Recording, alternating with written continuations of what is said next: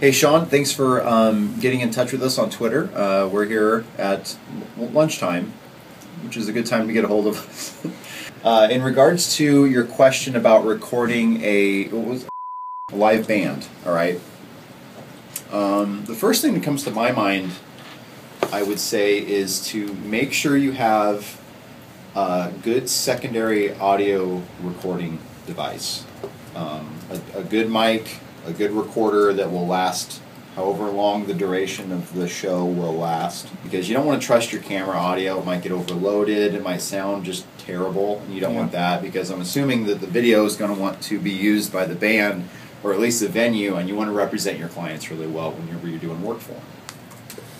It's going to be dark, so you want to have a camera that does well in low light, or a fast lens. So yeah, you want to make sure you can see everything going on. That's a plus. Yeah. You also want to have some sort of stabilization.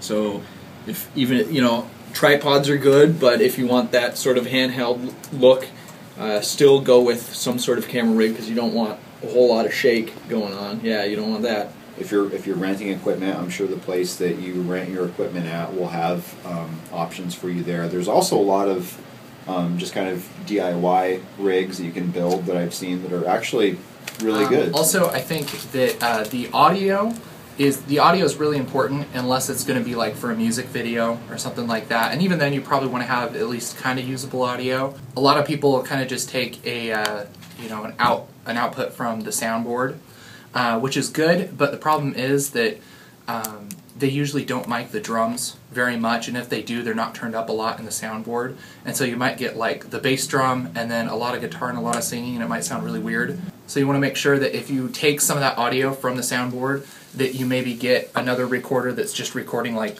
the area sound, that you can adjust the recording level and stuff like that. How would you sync that stuff together? Thank you for asking, Michael. You'd use Pluralize. That's right, Pluralize.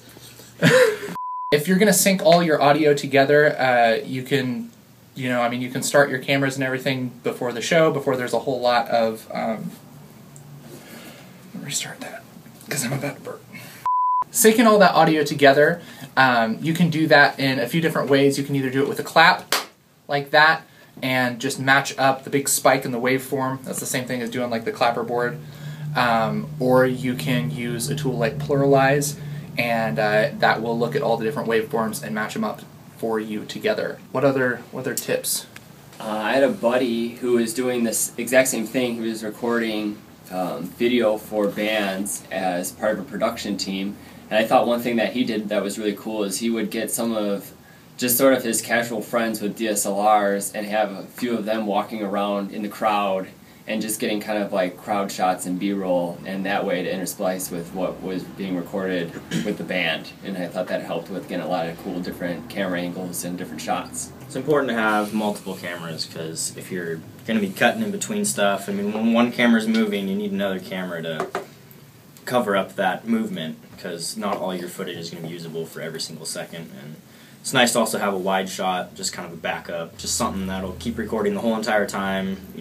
Might not be the most exciting shot, but it'll cover you if anything else happens bad. So it's a good backup plan. That's a good thing for any live event, is to have a wide camera that will just cover you for if you mess something up and you can't figure out how to cover it. Just cut to that wide camera that's always going, always has a good shot.